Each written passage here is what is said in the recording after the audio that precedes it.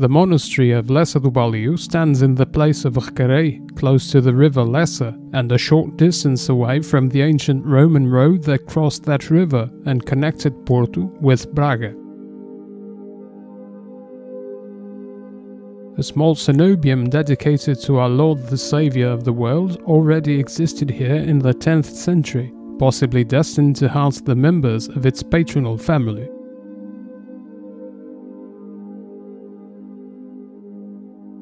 Its patrons were Trutezendo Osouredes and his wife Unisco Mendes, members of an important and old local nobility family. A document from the year 1003 refers a donation that the couple made to the friars of the basilica that existed here. In 1021, Unisco Mendes and her son Osouredo donated this monastery to Tudelido, abbot of the Mozarabic monastery of Vacarissa, near Coimbra, marking a period of growth in Leça's prestige. It was in the early 12th century that Teresa, Countess of Portugal, donated this monastery to the military religious order of Malta, more commonly known as Knights Hospitaller, that established their first Portuguese headquarters here. In 1140, King Afonso I expanded the donation through an official charter endowing the jurisdiction of a larger territory to the monastery. A new monastery in Romanesque style was then built. The temple we can now see was the result of the enlargements and reconstructions in Gothic style done in the first quarter of the 14th century by order of the Hospitaller Balio friar Estevão Vasques Pimentel. In the main facade, the portal is in pointed arch and has 4 archivolts decorated with geometric and phytomorphic motifs, supported by columns with capitals carved with phytomorphic elements. Above the portal there's a cornice set upon a group of modillions that supports a parapet with battlements. Further above, we can see the large rose window that extensively illuminates the church's interior. The volumes of the nave, apse and transept are staggered. The lateral naves have flat roofs and the central one, that is taller, and the transept have gable roofs. The bell tower, that has a height of 92 feet, has box machicolations in the top angles and at half height in the western, southern and eastern faces. Its 4 sides also have arrow slits, visibly suggesting its defensive functions. In the lateral facade facing south, there's a portal with 4 archivolts, with the innermost one being decorated with phytomorphic motifs. The columns have capitals with zoomorphic and phytomorphic decoration. The portal is framed by a simple gable, topped by the cross of the Sovereign Military Hospitaller Order of St. John of Jerusalem, of Rhodes and of Malta, full name of the Knights Hospitaller. Founded in the 11th century in Jerusalem, following the rule of St. Augustine, and with the objective of accommodating and helping pilgrims, this order also performed military duties from 1136 onwards.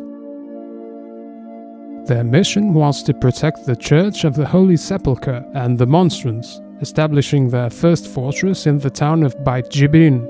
At that time, the order was already established in Portugal.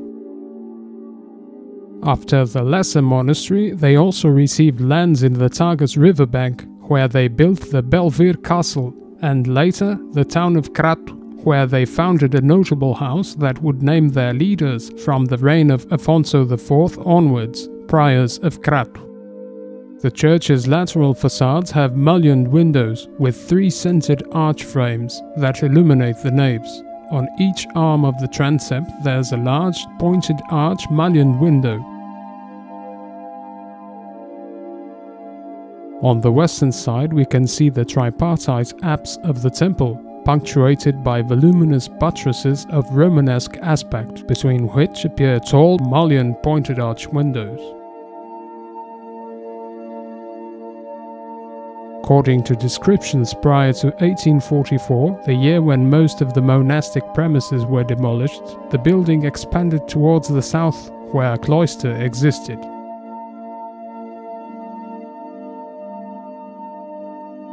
The small portal opened in the northern side, in the transept's arm, led into the old sacristy, meanwhile dismantled, still presenting the vestiges of the start of a wall. Its configuration as a church fortress, that like other contemporary temples reveals the instability of the first centuries of Portuguese independency, constitutes a compromise between functionality and religiosity. Therefore, that is not surprising, since this is a monastery belonging to a military and religious order, a balance materialized between the defensive tower, that could very well be the keep in a castle, and the large Gothic-style church.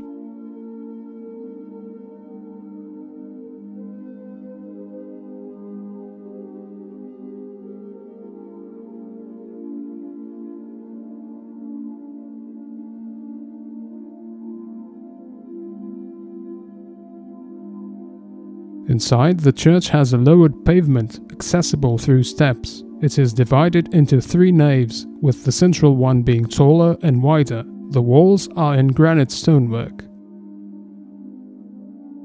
The naves, divided into 5 bays, are covered with beams made of oak and chestnut wood, being separated by pointed arches, supported by cruciform pillars with clustered columns.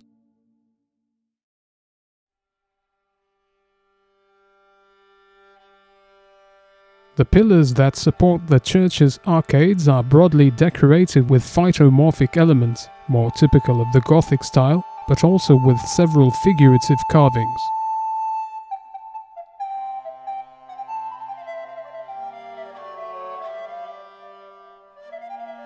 This tradition, that comes from the Romanesque style, expresses the importance of art as a narrative and even formative medium for the believers inside the religious space, combining religious episodes with others of popular character.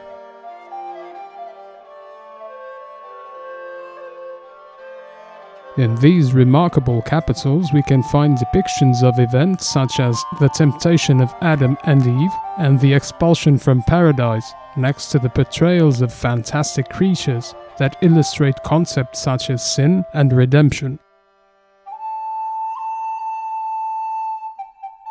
There are also sculptures of episodes from the life of Jesus Christ, such as the adoration of the Magi, the flagellation of Christ, and the crucifixion.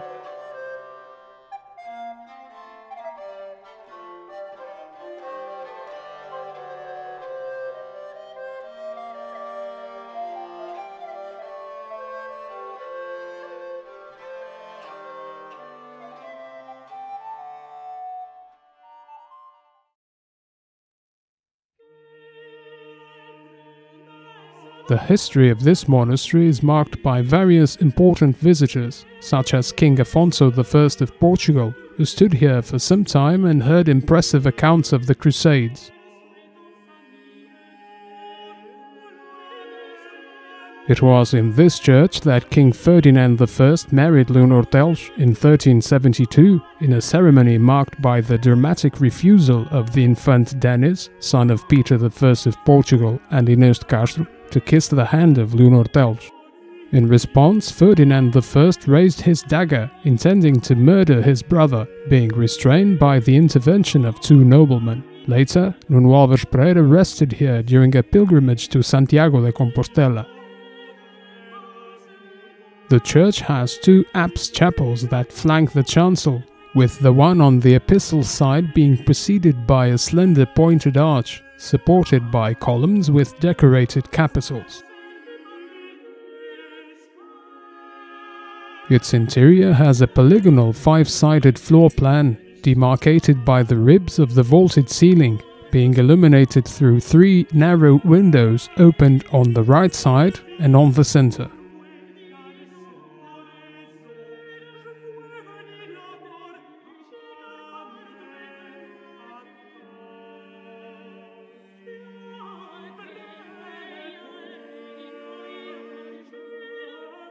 The left wall of the chancel is almost completely occupied by the tomb of Friar Cristóvão de Sernach, commander of Leça, who died in 1569.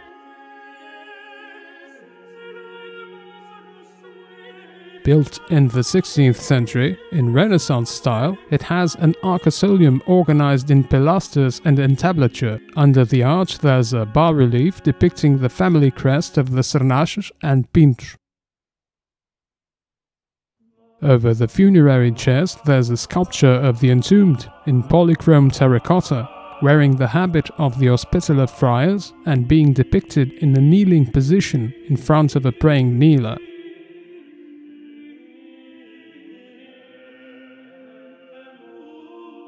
On the wall on the right side of the chancel, there are two arcosolia that contain the tombs of Friar Lopo Pereira de Lima and of Friar Diogo Melo Pereira, who were brothers.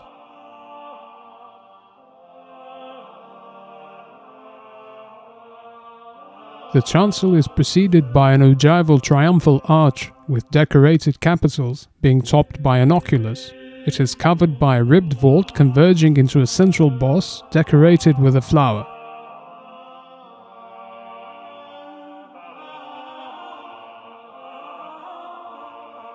The apse chapel on the Gospel side is dedicated to Our Lady of the Rosary and is preceded by a pointed arch. It is commonly known as the Iron Chapel, a name that may be due to the metal gate that once protected its entrance. It is covered by a ribbed vault very similar to the one that appears in the chancel, but on a smaller scale. 3 narrow windows allow the entrance of light into its interior.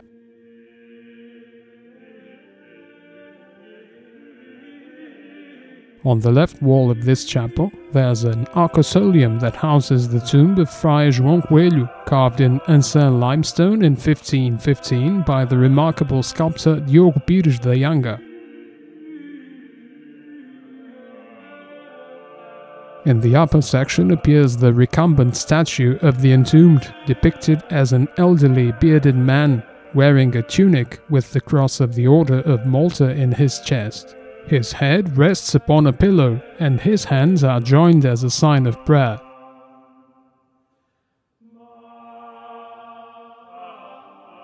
Below the statue appears the signature of the sculptor. On the funerary chest appears a sculpted angel holding a cartouche bearing a funerary inscription, being flanked by the coat of arms of the Coelho family. On the right wall of the same chapel, there's a bronze plaque comprising 2 sheets and containing a laudatory inscription in Latin with embossed characters separated by rosettes with 4 petals.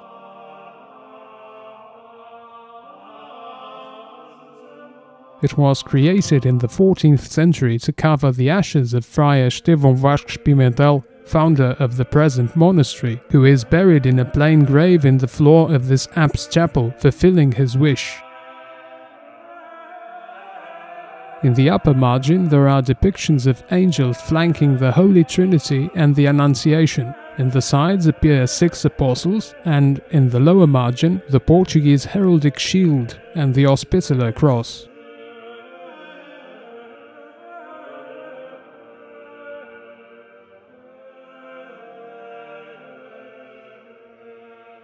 In the nave on the Gospel side, placed against the northern wall, we can find the tomb of Garcia Martins, who was a prior of the Knights Hospitaller, Grand Commander of the 5 Iberian Kingdoms and Commander of Leça. It was carved in granite in the first half of the 14th century in a very simple layout. This funerary chest, that is supported by 3 lions, was placed in different locations inside this church. The lid has a funerary inscription carved in limestone, where the year of Garcia Martins' death appears, January 1306, as well as the posts he held during his life.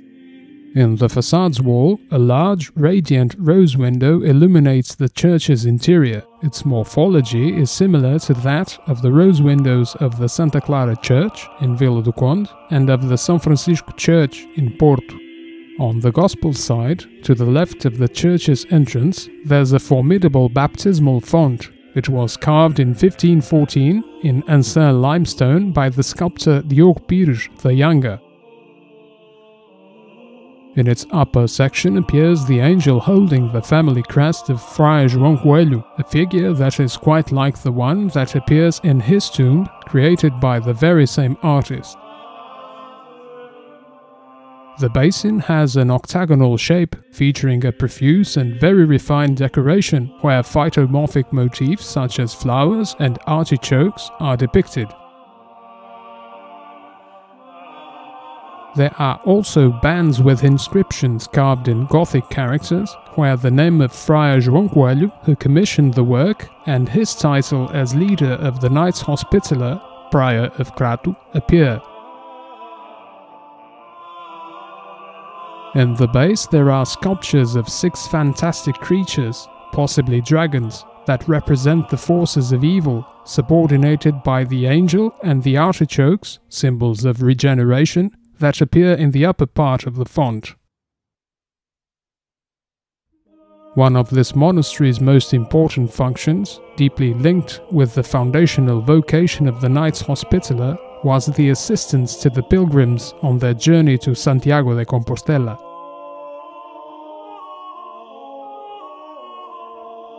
The river Leça was crossed nearby in the Ponte da Pedra stone bridge, whose construction dated back to the 2nd century AD as part of the Roman road that linked Portugal, Porto, and Bracara Augusta, Braga. Thus, from the 10th century onwards, this monastery became a stopping point for pilgrims, including kings and noblemen, but above all, thousands of common people that traveled the hard and dangerous path to Compostela. With the extinction of the religious orders in Portugal in 1834, this monastery was abandoned and sold in public auction, falling into disrepair. In the 1930s, it was extensively restored. The monastery of Leça do Balio is classified as a national monument since 1910, being one of the most outstanding examples of Gothic architecture in Portugal.